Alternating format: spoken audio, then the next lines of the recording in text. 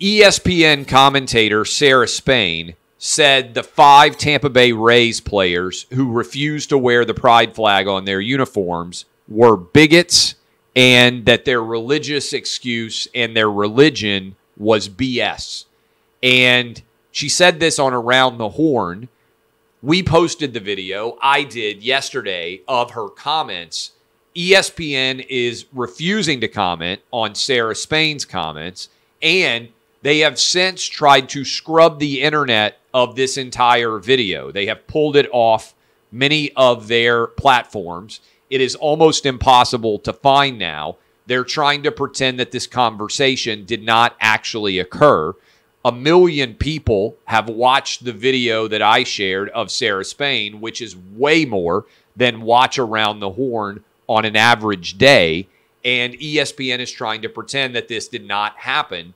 Particularly significant is that Sage Steele is suing them right now at ESPN because they punished her for sharing her political opinions on Jay Cutler's podcast. Meanwhile, they're allowing Sarah Spain to call Major League Baseball players who won't wear the pride flag bigots. And this is an important statement here. The 5 players are actually far braver for being willing to take this stand. But we've moved from, hey, we want tolerance for people who have different opinions in the pride sphere, to now, if you will not wear a pride flag on your actual uniform, you're a bigot. And that's an important pivot, right? That I think a lot of people are missing. So let me explain what I mean by this. You can make whatever choice you want to make, in my opinion, as an adult. If you decide you want to change your gender, you have that right, in my opinion, as an adult, certainly.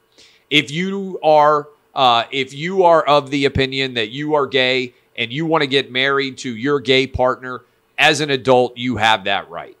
But there is a difference between me tolerating your choices as an adult, which is what I believe everybody should do in this country, to be clear, as long as those are legal choices, and you mandating that I have to support you by taking an action to wear the pride flag on my uniform at work. That's a big difference.